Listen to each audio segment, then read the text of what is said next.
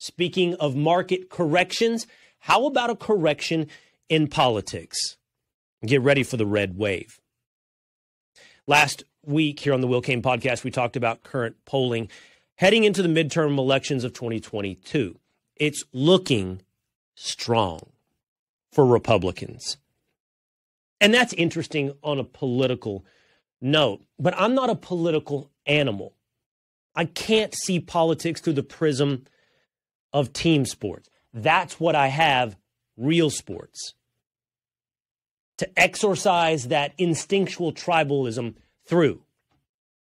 I can't see the world through red or blue glasses. I can see the world through blue and silver glasses, but I can't see the world through the lens of a Republican or a Democrat. I can't play the game of team sports. But what I can see is Republican victories in a midterm election as a market correction for some of the most odious and malignant political ideas, political philosophies, and political movements of the last decade. Let's look at the market correction that several Republican wins through the midterm election might just represent. First, there has been an uptick in crime in every urban center of the United States of America. Robbery, homicide, shootings.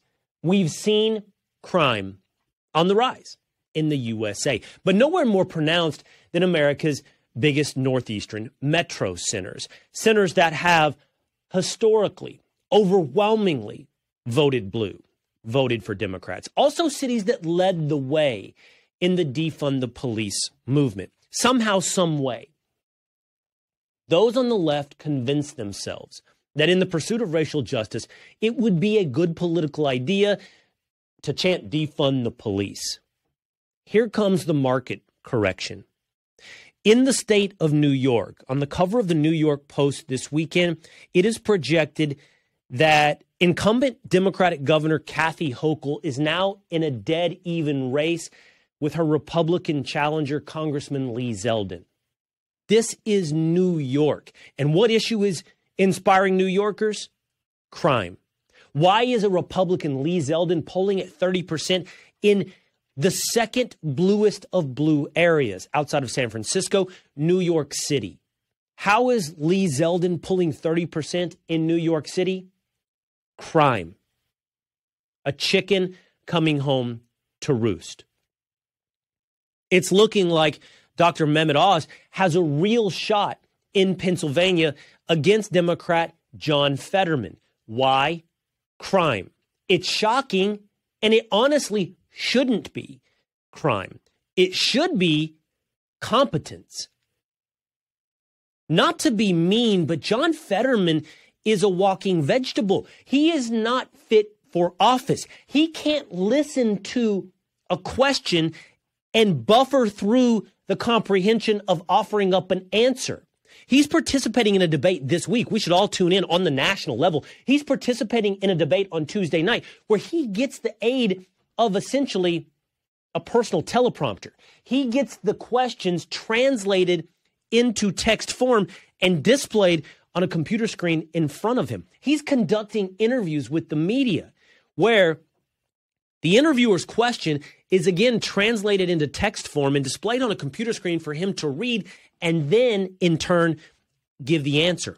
What are Democratic politicians doing, supporting? What are Democratic voters doing, supporting yet another mentally incompetent candidate? This is not mean. This is due diligence. Joe Biden was not subjected to due diligence. You and I know it's true. The entire 2020 election was a referendum on Donald Trump. And because of that, the mainstream media absolutely was complicit in protecting Joe Biden from cross-examination. Now here we are again. I watched an interview with Joe Biden this week. On a weekly basis, we see Joe Biden slow down, shift into neutral, and fall asleep during an interview. He did it with MSNBC's Jonathan Capehart this week when asked the very easy question of, are you going to run for president again in 2024? I mean, You can't serve up a bigger meatball over the center of the plate than that. And Joe Biden whiffed. And he whiffed in that dramatic fashion of a corkscrew strikeout, which actually is a more dynamic, effortful motion than the snooze fest that was Joe Biden shifting down into buffering, long pause. Is he asleep? Dear God, why can't he answer this question? You know, I watched that interview thinking, I really wish Joe Biden would come on the Will Cain podcast. I watched that interview thinking, I really wish I could offer up a challenge, the challenge the American people deserve to its political leaders. Here's a interesting nugget that I'm happy to share.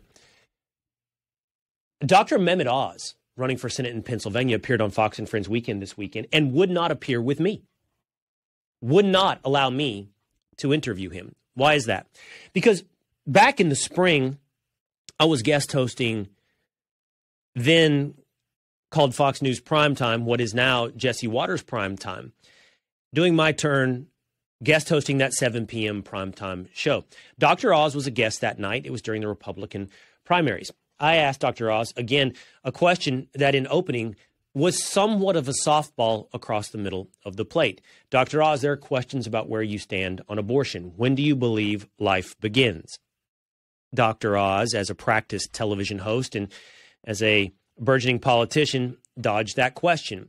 But me, having been in this business for quite some time and priding myself on being not just a talker, but a listener, noticed, hey, I didn't get an answer to a fairly straightforward question.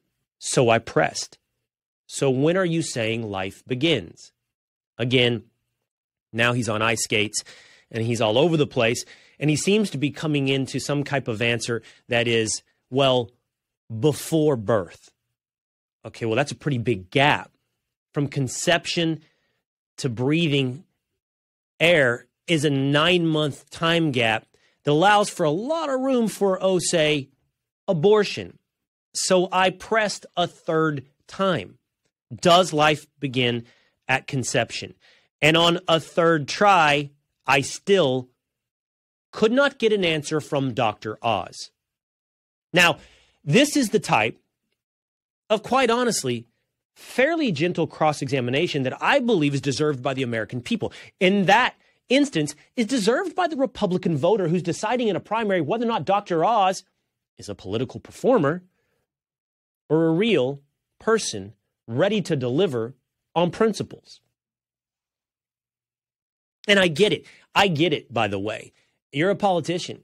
Your job is not to tell me the truth, at least as interpreted by the politician. Your job is to win an election. And I have a lot of friends who have told me, what are you doing? Why do you press our side? The other side doesn't press their side. And my answer to that is, I don't consider myself on a side. Oh, I'm on the side of my principles and my values and my points of view and my ideology and what I believe is right and wrong. But I'm not on a team. I'm not here with Republican glasses or Democratic goggles. I am here to find out what you believe, what is true, and what is real. The same thing happened to me when I interviewed Kevin McCarthy, who would be House Majority Leader on Fox and Friends Weekend just about a month ago. And I asked him very directly, would you get behind the effort of Republican governors to declare an invasion because the federal government will not enforce our illegal immigration laws? If you win the House, Joe Biden will still be the president, and we will still have a crisis. Fiscal year 2022, the numbers came out on Friday night, 2.3 million encounters. 2.3. It's a record. We've never seen that kind of number in the modern era of measuring illegal immigration. In the month of September, 230,000 encounters. We have a problem that corrupts our social welfare system, a problem that corrupts our minimum wage laws, a problem that corrupts the American culture. And there are those like Governor Ron DeSantis, would-be governor of Arizona, Kerry Lake, who have said they will declare an invasion, empowering states to step up where the federal government will not. If Republicans win the House, they'll still have to contend with a Democratic president in Joe Biden, meaning the federal government will still not solve that problem, will still not solve the issue of fentanyl flooding across our border. The federal government, even if Congress is controlled by Republicans, will not be able to solve a problem that could be solved by the states if we can empower those states to declare an invasion. Did Kevin McCarthy like me asking that question? No, he didn't. I knew it sitting there that day. He knew it. I knew it. We knew it. I don't care. His job that day is to get a team elected. My job that day is to ask and find the truth and to find out whether or not, if given the privilege, yes, the privilege of serving, given the privilege of winning, will you come true? Will you hold true? Will you deliver true on your promise and my principle? Politicians need to be held to account, whether or not they're on your team. And I get it. I get it. Kevin McCarthy wants to win. He doesn't need to be pressed a month out from a midterm election. Dr. Oz wants to win. He doesn't want to risk being pressed by Will Cain 18 days away from a midterm election. But what I want to know is what you'll do if you win. I want to know if the American people get to win.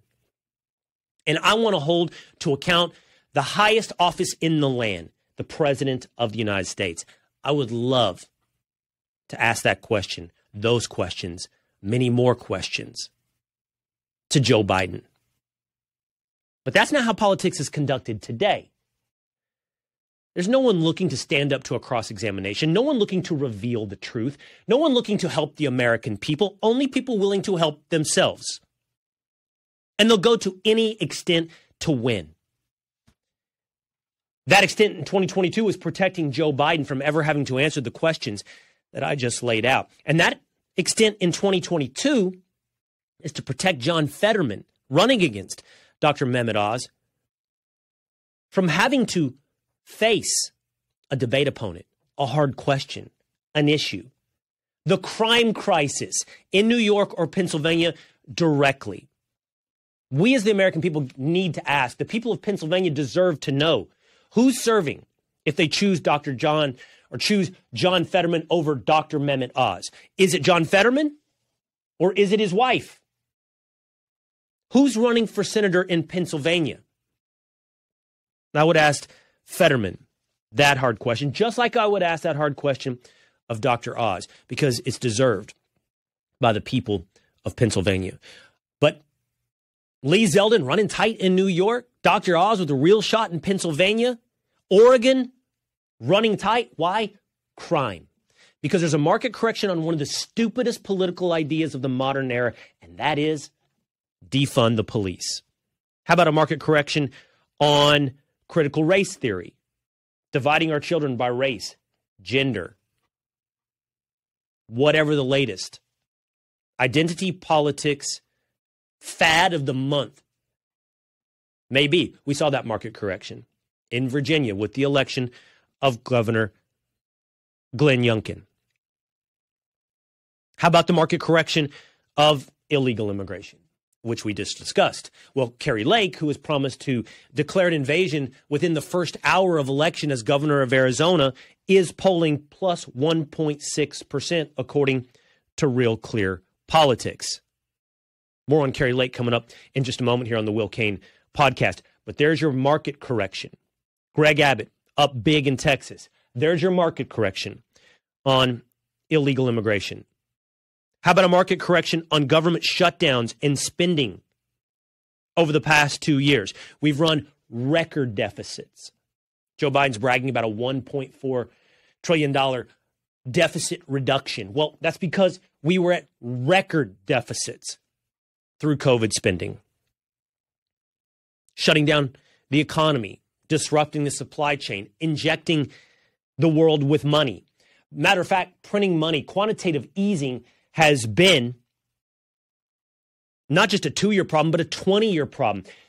The Fed interfering in market corrections, making sure we never have a slight dip turn into a recession, making sure we never have a recession turn into a depression, never clearing out the weeds of bad debt throughout our economy, bad investments, stepping in to keep the party rolling, print more money, avoid the market correction. That chicken also seems to be coming home to roost as we're sitting on the precipice of an ugly, ugly recession caused by inflation and attempted to be corrected by rising interest rates.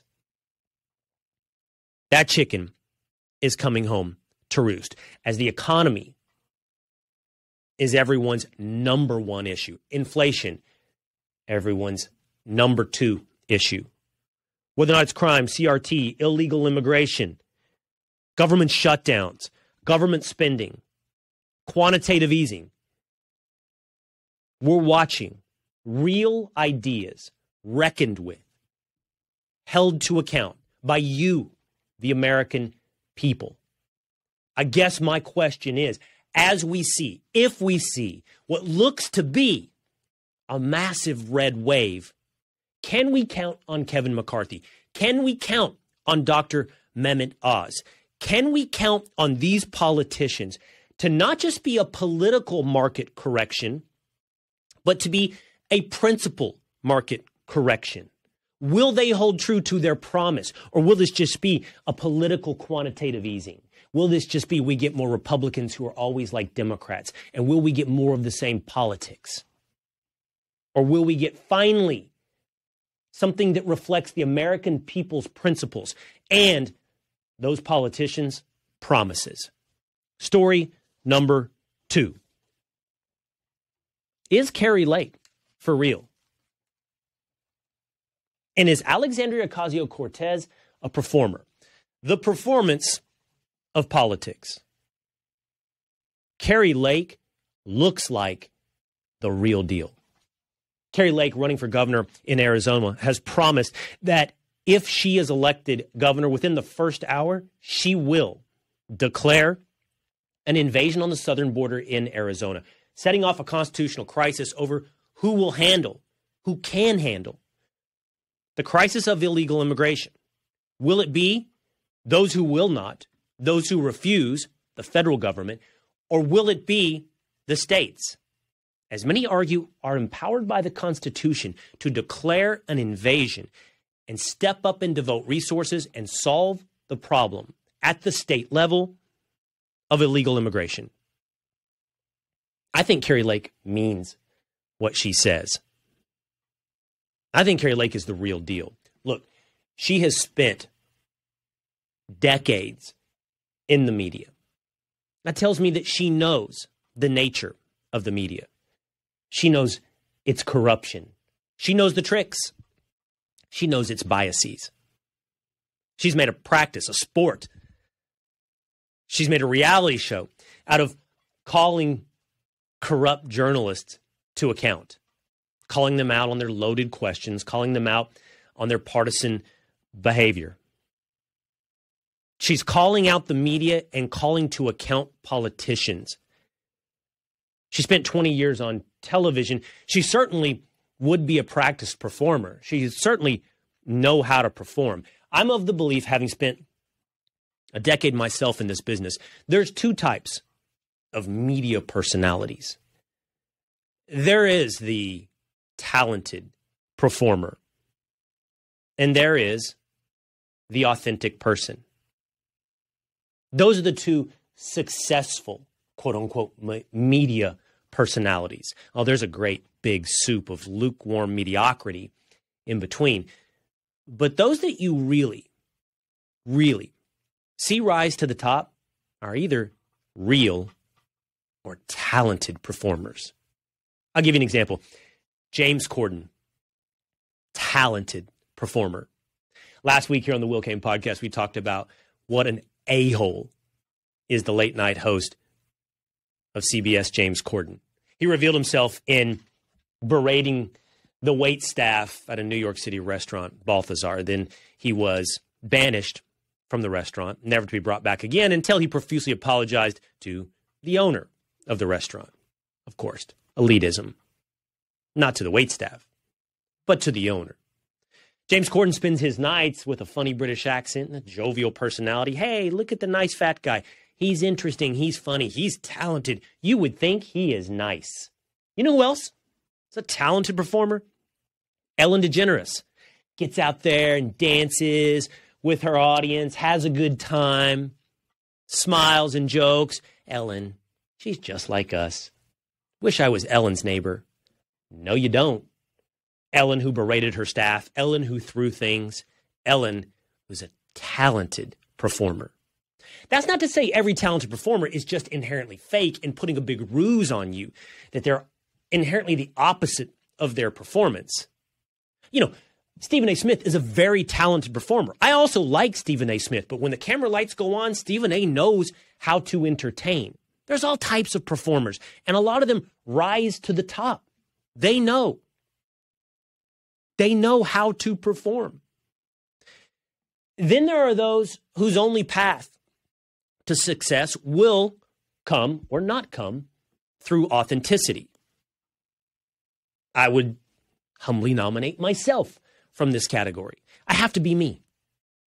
If you like it, you like it. If you don't, you don't.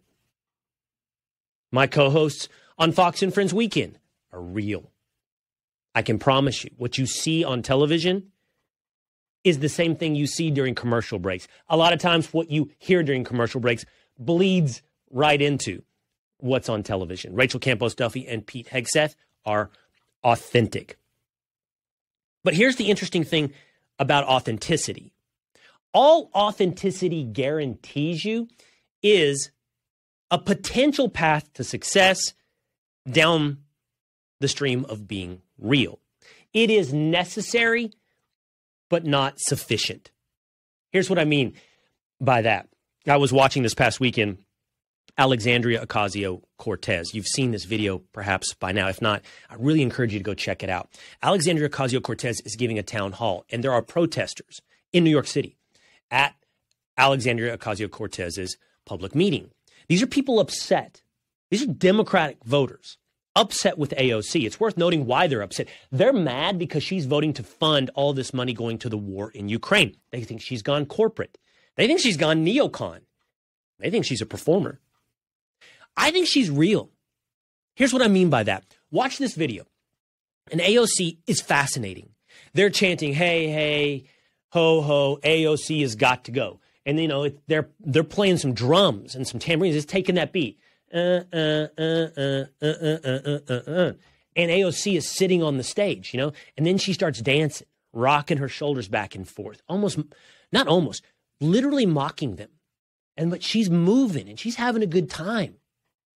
Sitting there with her, she's sitting up on the edge of a stage, her legs spread wide, holding a bottle of water, just dancing.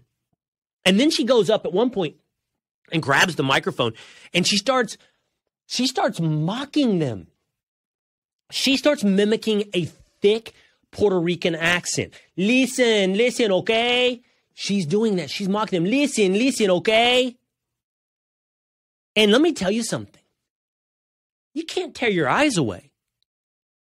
I mean, look, for those of you listening right now that already hate AOC, you're not going to like what I have to say because you already hate AOC. But that video is going to be played on Fox News. It has been played on Fox News. And it's going to be a win for anybody that hates AOC because you see something there. You see something that makes your stomach turn. You see something that you dislike, rightfully.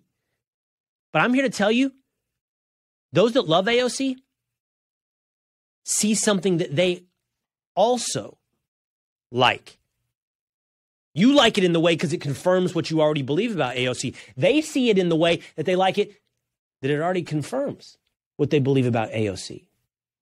What I'm telling you, she's being real. She's being authentic. I think the person you see in that video is the same person you would meet in real life if you met AOC. She's not momentarily letting down the mask. You know what I'm saying? She's not having even a bad moment. She's in all of her glory.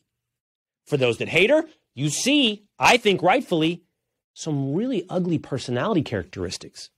Megalomania, narcissism. For those that love AOC, they see Can't get anything on me. No problem. I have thick skin. I'm sassy. I'm the IG influencer. It's a win for those that hate and a win for those that love. And I'm here to tell you, I believe it's because it's authentic. She's real. Hey, you got to give it to Alexandria Ocasio-Cortez. She commands an audience. She commands influence. And I think it's because she's authentic. Now, let me play this forward to the argument that I'm making. Being authentic is necessary, but not sufficient. It's enough to project charisma. It's enough to establish some magnetism. It's honestly the same thing that makes it so people can't turn away from President Trump. But the question is, what happens after the authenticity? If it's necessary, then the question is it sufficient? For the shallow yes queens, the answer is yes. For those that need more, I think the answer is clearly no. If you authentically reveal yourself, you've just crossed the first hurdle. You might be authentically reviled. You might be authentically loved. But something about this moment with AOC makes me think we're not looking at the end of AOC. We're looking at the beginning of idiocracy. And we're going to get more. We're going to get more AOCs, not less. We're going to get more politicians as influencers that don't really care for their voters, that only care for their own celebrity. And they're going to have their fans that tell them, hey, you know what? You're right. That is unless, as we talked about in story number 1 here today on the Will Cain Podcast, we can get politicians, either the performers or the authentic, to subject themselves to the cross-examination, to subject themselves to the debate, to subject themselves to the hard questions. And those that will are the ones that we can believe will deliver on promise. I will tell you now that after President Trump made himself someone that you could not turn away, he also subjected himself to 30 minutes with Savannah Guthrie, to hours at the podium with a hostile press. He subjected himself to the cross-examination, to the questions, to the debate. He subjected himself to our chance to find out whether or not he was a performer or he was principled. All that I ask is that Joe Biden do the same. All that I ask is that Kevin McCarthy do the same, that Dr. Mehmet Oz do the same, that John Fetterman actually take a question and not read a translation. All that I ask is that we can take this world of principles and promises that is so important that we would ask for it in showbiz, and we hold it true in politics. That we can find out, are you a performer? Are you authentic? Are you real? And is that good enough? Is that sufficient? Will you hold true to your promise? Hey, it's Will Cain. Click here to subscribe to the Fox News channel on YouTube. It's the best way to get our latest interviews and highlights. And click to subscribe to the Will Cain Podcast for full episodes right now.